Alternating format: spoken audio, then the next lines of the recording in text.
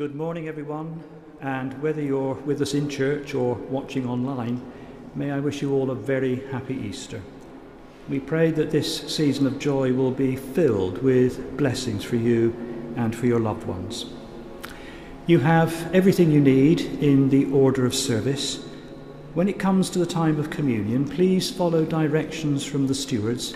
Communion will be administered on all three sides of the tower crossing.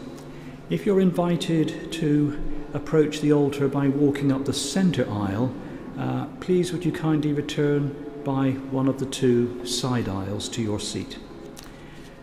As you leave the cathedral this morning, there will be a retiring collection, and we trust that you will give as generously as you feel able to support the ministry and mission of our cathedral church, and we thank you for that support.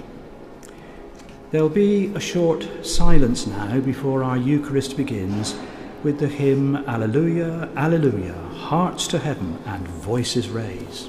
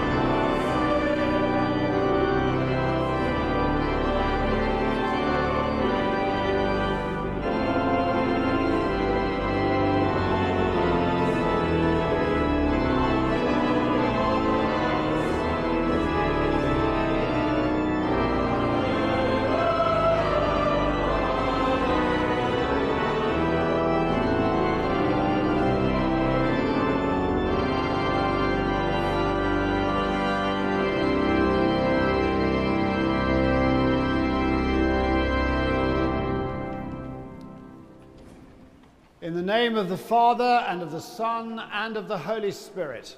Amen. Grace, mercy, and peace from God our Father and the Lord Jesus Christ be with you. And also with you. Friends, a very warm welcome to this celebration on Easter Sunday, the day in which we remember our Lord risen from the dead.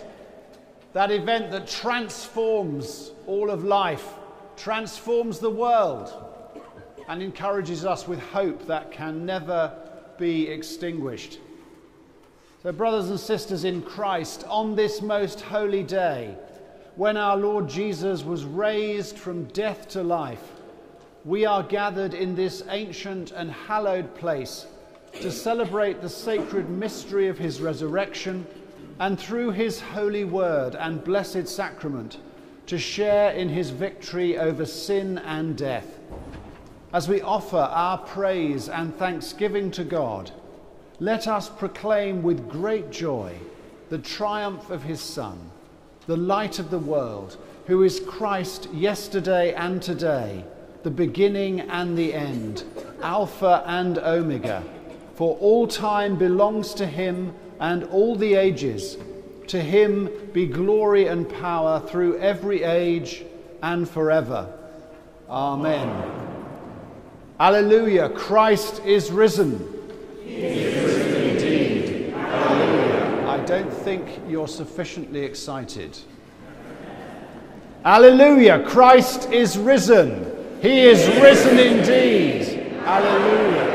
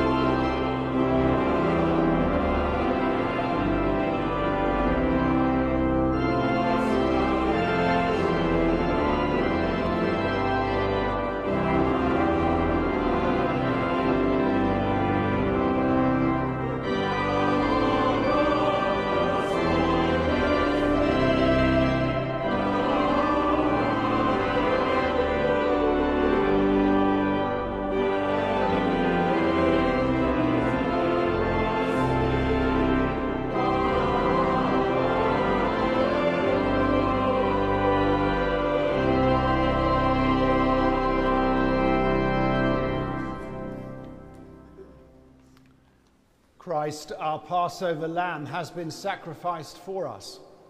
Let us therefore rejoice in his resurrection from the dead, remembering that through the paschal mystery we have died and been buried with him in baptism, so that we may rise with him to a new life within the family of his church.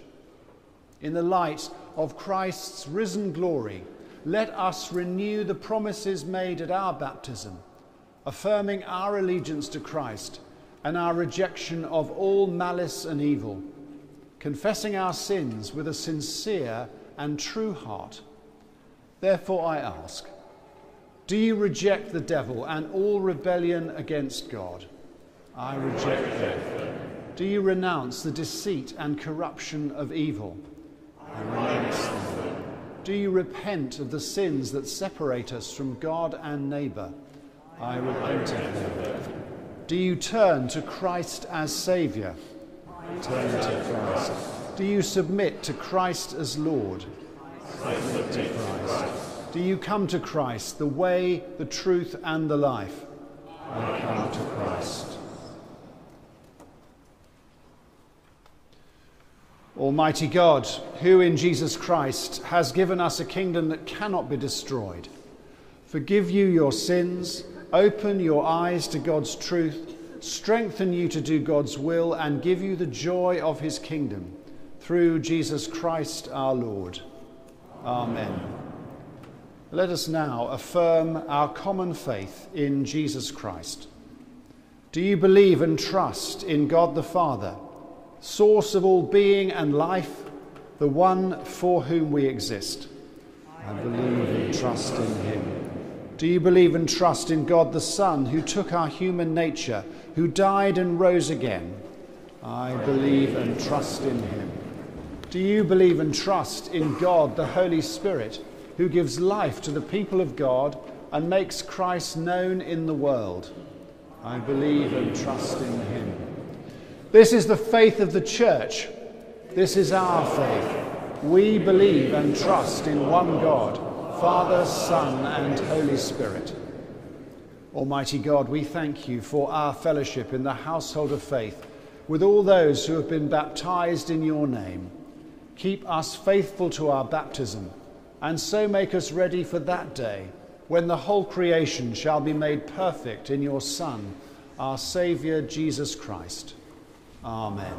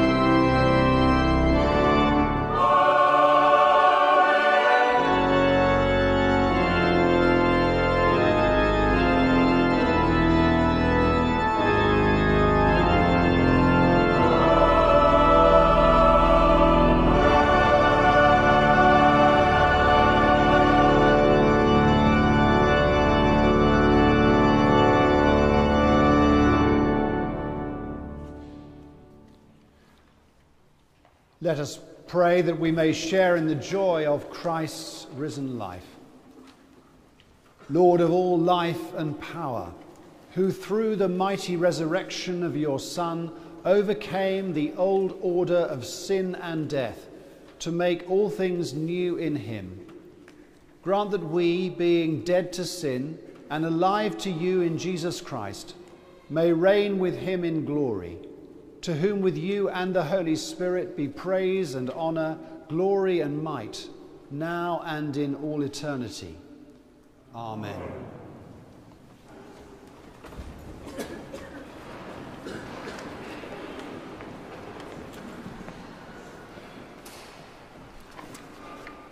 A reading from the Acts of the Apostles.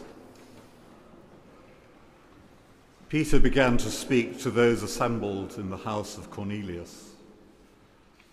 I truly understand that God shows no partiality, but in every nation anyone who fears him and does what is right is acceptable to him.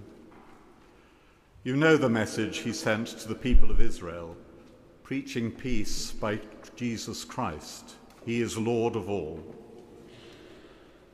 That message spread throughout Judea, beginning in Galilee after the baptism that John announced, how God anointed Jesus of Nazareth with the Holy Spirit and with power, how he went about doing good and healing all who were oppressed by the devil, for God was with him. We are witnesses to all that he did, both in Judea and in Jerusalem. They put him to death by hanging him on a tree, but God raised him on the third day and allowed him to appear, not to all the people, but to us who were chosen by God as witnesses, and who ate and drank with him after he rose from the dead. He commanded us to preach to the people and to testify that he is the one ordained by God as judge of the living and the dead.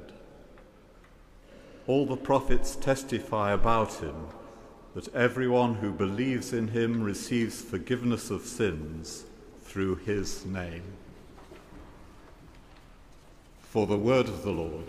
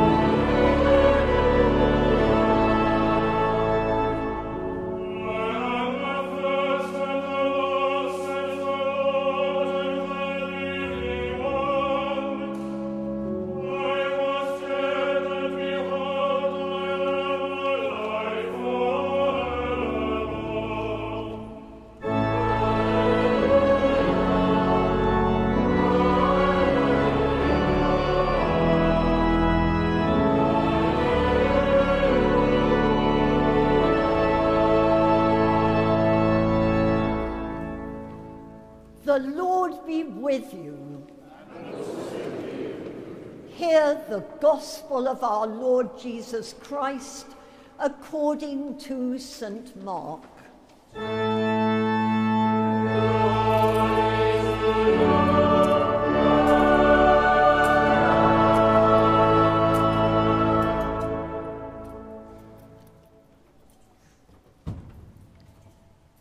When the Sabbath was over, Mary Magdalene and Mary, the mother of James, and Salome brought spices so that they might go and anoint him.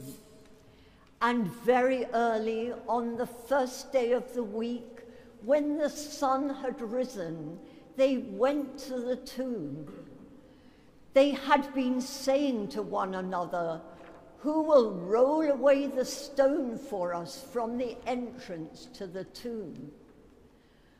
When they looked up, they saw that the stone, which was very large, had already been rolled back.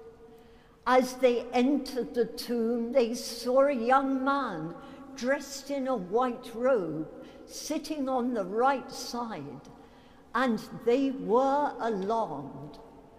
But he said to them, "Do not be alarmed. You are looking for Jesus of Nazareth, who was crucified. He has been raised. He is not here. Look, there is the place they laid him. But go, tell his disciples and Peter that he is going ahead of you to Galilee. There you will see him, just as he told you." So they went out and fled from the tomb, for terror and amazement had seized them, and they said nothing to anyone, for they were afraid. This is the gospel of the Lord.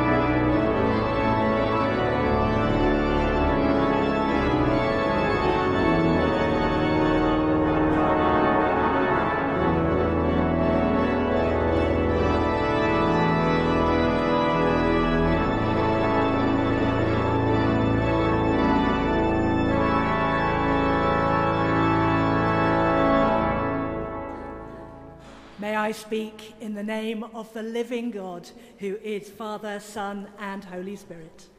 Amen. Please do sit. Now, I was going to begin with a terrible joke, a very funny joke, but a terrible joke about a rabbit. But we have the national broadcaster with us this morning, so I think it might be ill-advised. So I'm going to begin instead by wishing you a joyous Easter as we get into this season of hallelujahs.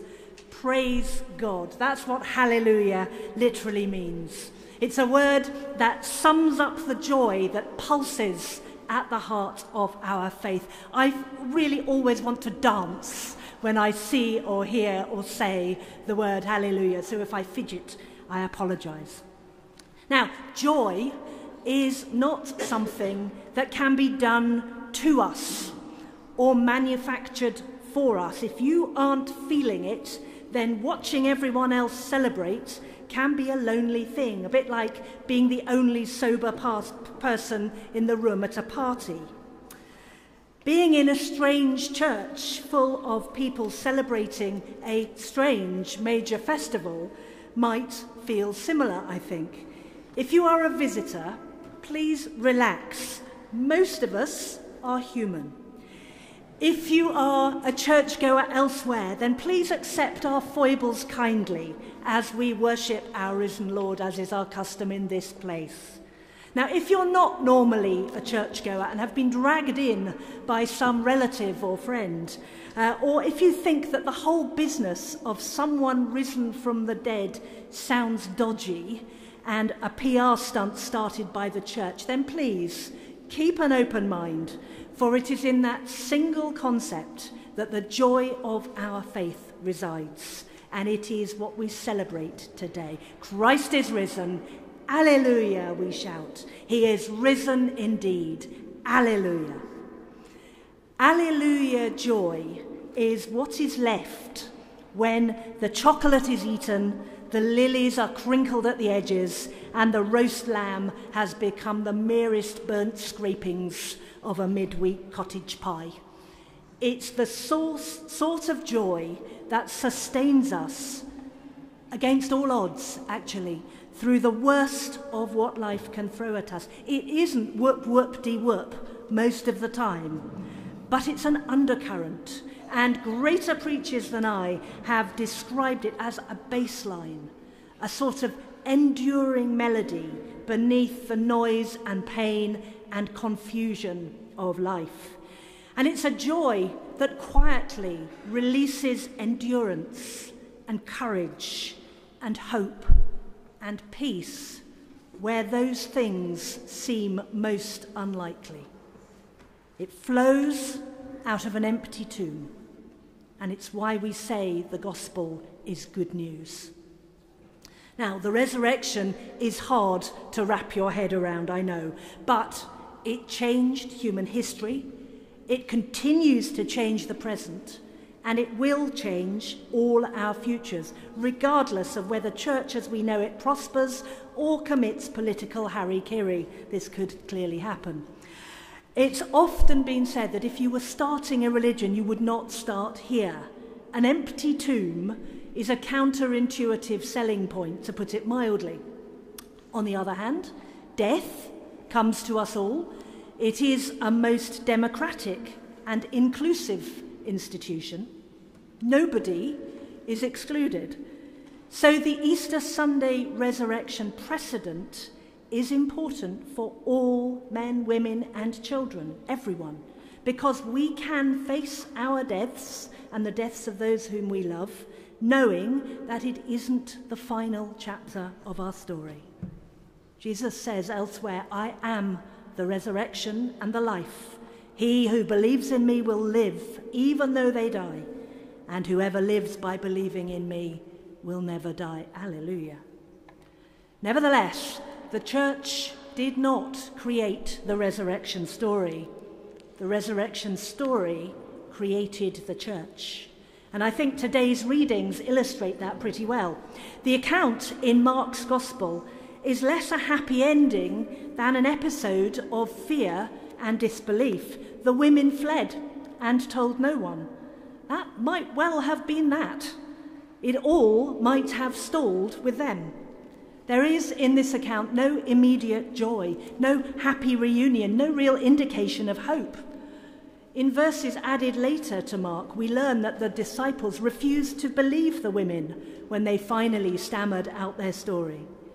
And when he does appear to the disciples, Mark tells us that Jesus told them off for their lack of faith and their refusal to believe. So Mark's resurrection account is not a glowing success story in terms of faith and joy. But it rings true, and those of you who find the resurrection a stretch might find that even more so. For these men and women were traumatized.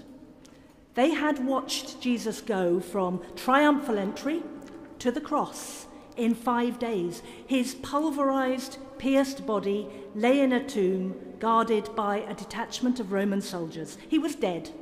If you stripped the shirt off someone's back and then beat them with a heavy whip, nail them to a cross, hang him in the sun for 6 hours, run a spear through him, and put him in an airless tomb for 3 days, the outcome is predictable. Jesus died on that cross. They all saw it. The Roman soldiers who were expert in the art of death certified it, and the disciples knew it. which is why they believed that his cause was as dead as he was. No wonder they didn't instantly grasp the fact that he had risen. But the reading from Acts, which quotes Peter in the house of the Gentiles, is completely different. It's bold. It asserts this impossible thing as fact, marveling in the all-inclusive work of God. Something changed. The terrified fisherman who had sworn blind that he had absolutely nothing to do with Jesus is now standing up in public to say that Jesus is Lord of all and that he rose from the dead. The facts of the resurrection and their implications changed the disciples. They definitely did not create the resurrection story, but it was the making of them and the start of something new. This is nothing less than an act of God breaking in to human history in a shocking and unprecedented way. And people with eyes to see and ears to hear realize this, and we see the working of the Holy Spirit in those people as God moves them towards the people he needs to be. Peter is very clear about this. He states that God raised Jesus to life. This is important. We're not told that Jesus survived death, or that the story of the empty tomb is an inspiring spiritual symbol. We're not told that the message of Jesus lives on after his death. We are told that God did something, witnessed by Peter, John, and Mary Magdalene, which suddenly made visible the divine will and energy behind everything, which is calling into being the possibility, the amazing possibility of an unimaginable degree of reconciling love, a world-changing love. I recently attended a Jewish act of worship which ends with a prayer called the Alleluia, which exalts the kingship of God and prays that his kingdom will be established on earth. The version of the prayer that was used when I visited is an alternative or creative Alleluia, written by a woman called Judith Chicago. It's called "And Then," and it describes the kingdom of God as the end game of the reconciling love that we as Christians hope for out of the impossibility of the resurrection. It goes like this: and then all that has divided us will merge. And then compassion will be wedded to power. And then softness will come to a world that is harsh and unkind. And then both men and women will be gentle. And then both women and men will be strong. And then no person will be subject to another's will. And the greed of some will give way to the needs of many. And then all will share equally in the earth's abundance. And then all will care for the sick and the weak and the old. And then all will nourish the young. And then all will cherish life's creatures. And then all will live in harmony with each other and the earth. And then everywhere will be called Eden once again. Everywhere. Hereford, Gaza, Israel, Ukraine, Yemen, everywhere you might name. The Christian says that this compelling vision of the kingdom of justice and reconciliation is only possible because God raised Jesus. God acts in this way to set this vision in train, to build a community of faith which in the power of the Holy Spirit will lead the world towards the kingdom. The resurrection caused the church. It is done to us and not by us for the sake of the whole world. Really, hallelujah. For if God's will and action raised Jesus from the dead, then the world and the church do not depend upon us for their future. knowing human beings and what we get up to, I think that's stupendously good news. It doesn't mean that we shouldn't do our best with the gifts and talents empowered by the Holy Spirit to work for justice and reconciliation. But we, here's the spoiler, we are not the saviours of the earth. Jesus is. We have a God who acted and who still does. There is no earthly reason why this strange little Jesus movement survived his death. But through God working in this pathetic little band of people, we see a growing transformation of hearts, lives, and communities that continues today. The church did not start the resurrection story.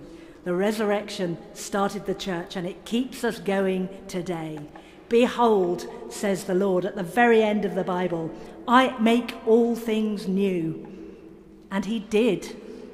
Our calendar, the buildings that define the landscapes wherever his name is honoured, art and music transformed and developed to tell his story, our response to the needy and dispossessed, so much charity, welfare, medical care springing from the living God at work in his followers, civil rights, ethics, economic theory, all because God raised Jesus from the dead.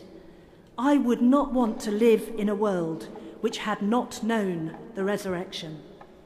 I told a visitor that I was just off to pray for peace with friends here, and he snorted derisively. Well, that's working well, isn't it? He said. I wonder if he thinks it would be better if nobody cared enough to pray for peace. What a hopeless place the world would be. The resurrection continues to affect the presence, through the presence of the living Christ in the hearts and minds of those who follow him. The same power that raised Jesus from the dead can revitalize the most disillusioned and defeated person or situation. What has died in your life? What dreams, hopes, relationships, visions, people? Is there a particular sin that has you gripped? No situation is beyond Jesus' resurrection power. That is our faith. But it is faith, not concrete fact. It is the joy, the underlying power at work, anecdotal, heart stuff, provable only by what we do and what God empowers in us.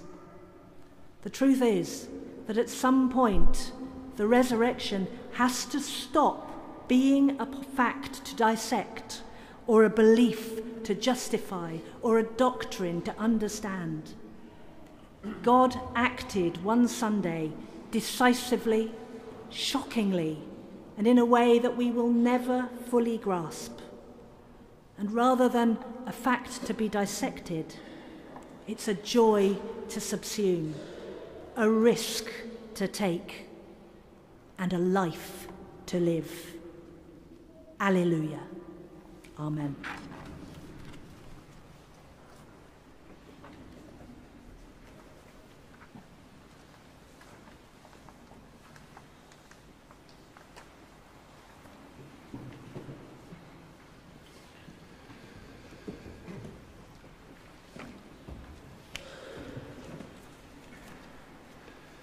In the power of the Spirit and in union with Christ, let us pray to the Father.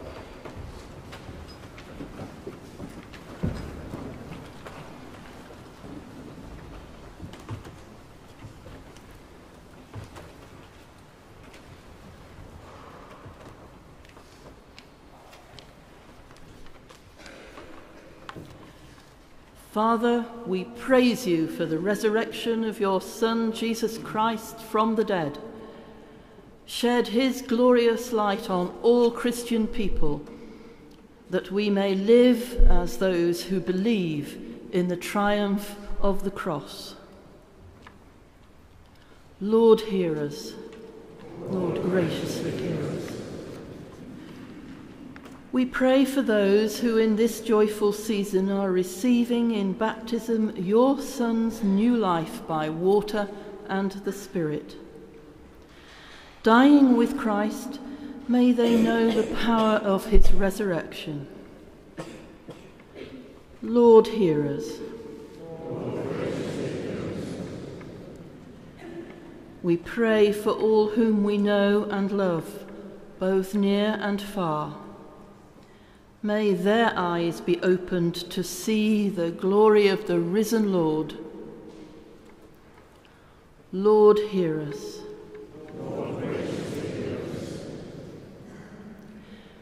We pray for those who suffer pain and anguish, especially those whose lives are being torn apart by the violence of war. Grant them the faith to reach out towards the healing wounds of Christ and be filled with his peace. Lord, hear us. We remember before you those who have died in the hope of the resurrection. Unite us with them in your undying love. Lord, hear us.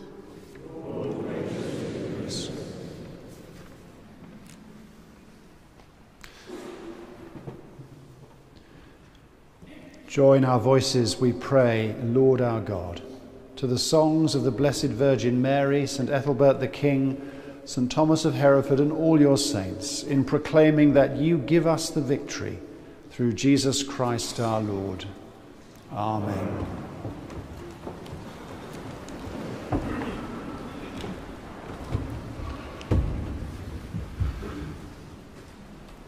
The risen Christ came and stood among his disciples and said, "Peace be with you." Then they were glad when they saw the Lord. Alleluia. The peace of the Lord be always with you. And also with you. Let us offer one another a sign of peace.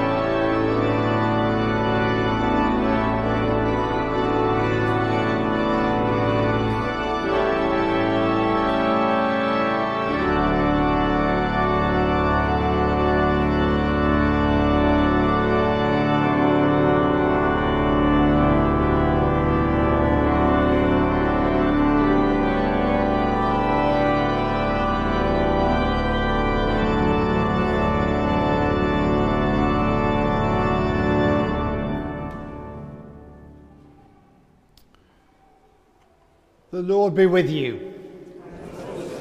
Lift up your hearts. Let us give thanks to the Lord our God. It is indeed right, our duty and our joy, always and everywhere, to give you thanks, Almighty and eternal Father, and in these days of Easter to celebrate with joyful hearts the memory of your wonderful works. For by the mystery of his passion, Jesus Christ, your risen Son, has conquered the powers of death and hell and restored in men and women the image of your glory. He has placed us once more in paradise and opened to us the gate of life eternal. And so, in the joy of this Passover, earth and heaven resound with gladness, while angels and archangels and the powers of all creation sing forever the hymn of your glory.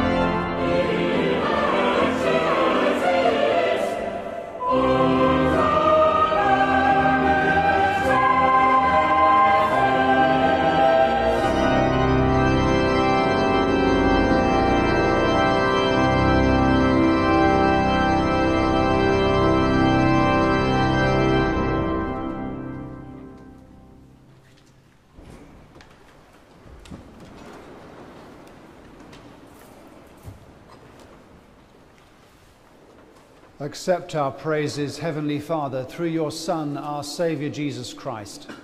And as we follow his example and obey his command, grant that by the power of your Holy Spirit, these gifts of bread and wine may be to us his body and blood, who in the same night that he was betrayed, took bread and gave you thanks. He broke it and gave it to his disciples, saying, "Take, eat. This is my body which is given for you. Do this in remembrance of me."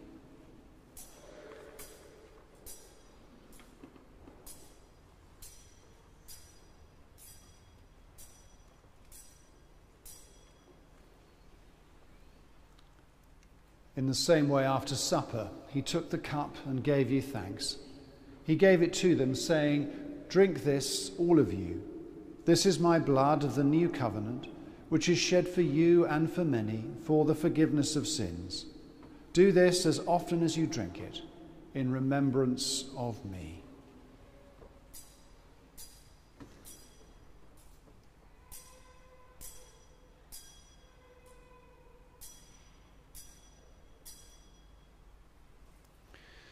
Therefore, Heavenly Father, we remember his offering of himself made once for all upon the cross. We proclaim his mighty resurrection and glorious ascension. We look for the coming of your kingdom. And with this bread and this cup, we make the memorial of Christ, your Son, our Lord. Jesus Christ is Lord. Lord, by your cross and resurrection, you have set us free. You are the Saviour of the world. Accept through him, our great high priest, this our sacrifice of thanks and praise. And as we eat and drink these holy gifts in the presence of your divine majesty, renew us by your Spirit, inspire us with your love, and unite us in the body of your Son, Jesus Christ our Lord. Through him and with him and in him, in the unity of the Holy Spirit, with all who stand before you in earth and heaven, we worship you, Father Almighty, in songs of everlasting praise. Blessing and honour and glory and power, yours forever and ever. Amen. Rejoicing in God's new creation, let us pray with confidence as our Saviour has taught us. Our Father, who art in heaven, hallowed be thy name. Thy kingdom come, thy will be done on earth as it is in heaven. Give us this day our daily bread, and forgive us our trespasses, as we forgive those who trespass against us. And lead us not into temptation, but deliver us from evil. For thine is the kingdom, the power, and the glory, forever and ever. Amen. We break this bread to share in the body of Christ. Though we are many, we are one body, because we all share in one bread. Come to this table, not because you're strong, but because you're weak. Not because any goodness of your own gives you a right to do so, but because you need mercy and help. Come because you love the Lord a little and would like to love him more. Come because he came for you, he died for you, he rose for you, and one day he'll return to take you home. Alleluia, Christ our Passover is sacrificed for us. Therefore, let us keep the feast. Alleluia.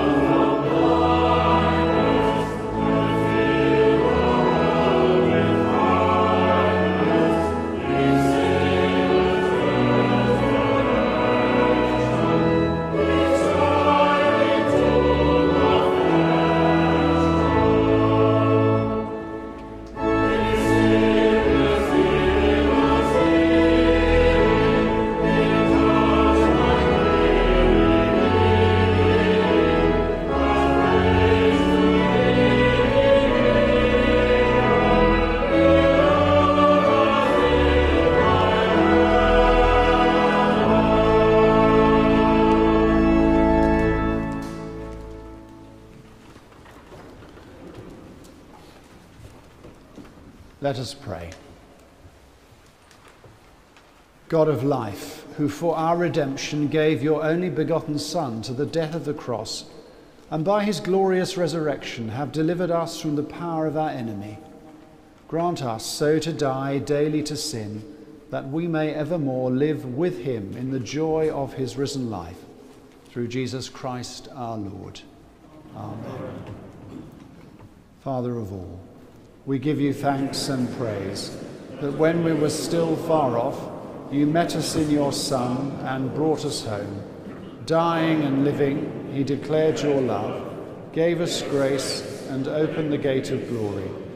May we who share Christ's body live his risen life. We who drink his cup bring life to others. We whom the Spirit lights give light to the world. Keep us firm in the hope you have set before us, so we and all your children shall be free, and the whole earth live to praise your name. Through Christ our Lord. Amen.